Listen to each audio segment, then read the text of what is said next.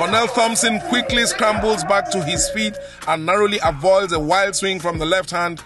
He goes for the grapple, converts quickly to a takedown. Emmanuel quickly moves from the half guard to a full guard. He's still pressing with the guillotine choke. Cornell Thompson moves out of Emmanuel's full guard to make it into a half guard.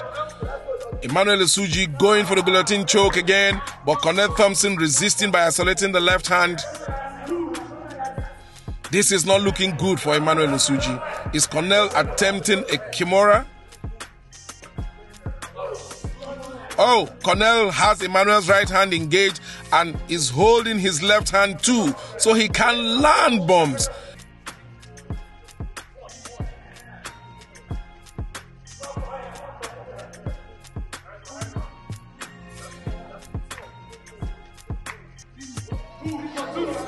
Emmanuel seems to be tapping with his legs. Cornell put him in an unusual position. And